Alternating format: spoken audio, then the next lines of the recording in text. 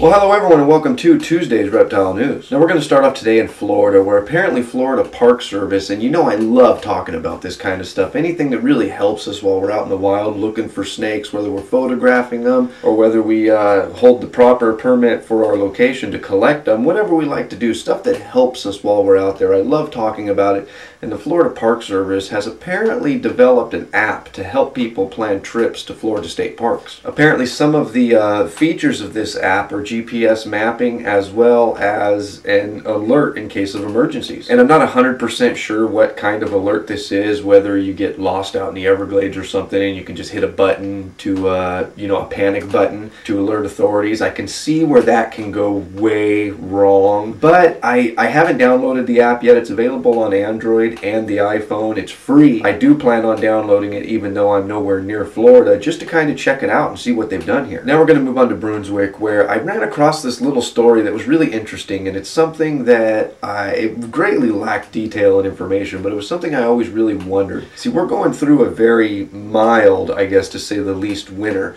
We've had temperatures up here in California in the 60s, close to 70s, when it's supposed to be freezing right now. And they're saying that these warm winters are confusing reptiles. Reptiles are coming out in the sun during a time of the year when they really need to save their energy up for spring and breeding and everything. And like I said, greatly lacking detail and information, but I'd really love to hear what you guys think. Leave a text comment or a video response. And now we're going to move on to our top story of the day, and that is right back in Florida.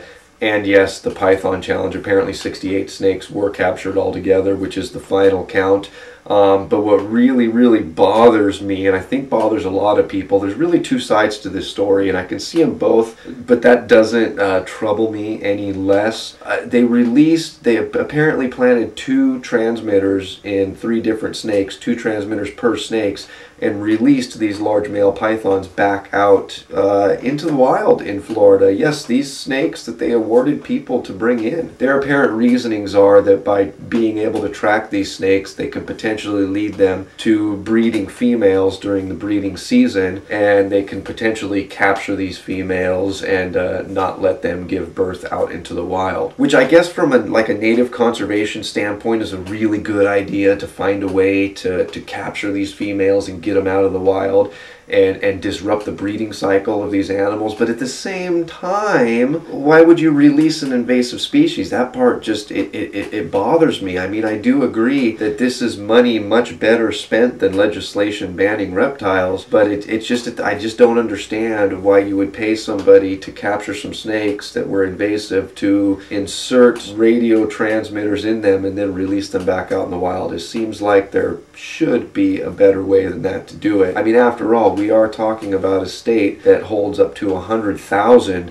as some estimates go, invasive pythons. So why so hard to find the breeding female? But that, of course, is anybody's best guess, and that has been all your news for this Tuesday. If you'd like to read any more about these stories, that link's right down below here in the description. And as always, if you're still watching, my name is Jason White. Now you know what's going on in the reptile world. Be good to each other, and we'll see you next time.